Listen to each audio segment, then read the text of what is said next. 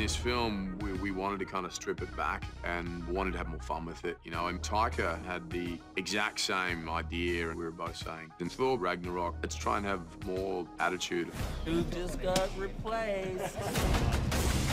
Ragnarok's sort of a new cycle in the life of the world, all the realms of the universe. It's the destruction of the old and the rebirth of the new. And that's really exciting to me. Surprise!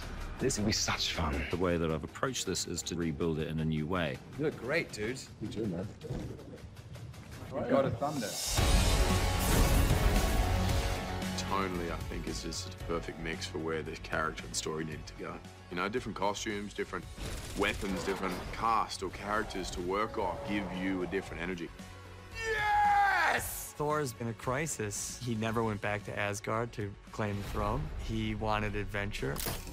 When we pick him up, he's at the end of this search for himself. What are the odds we survive this trip? I'd say the odds are about 1,000,000 to 1.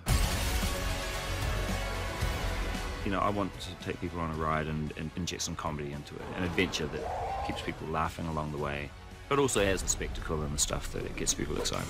He's a fighter.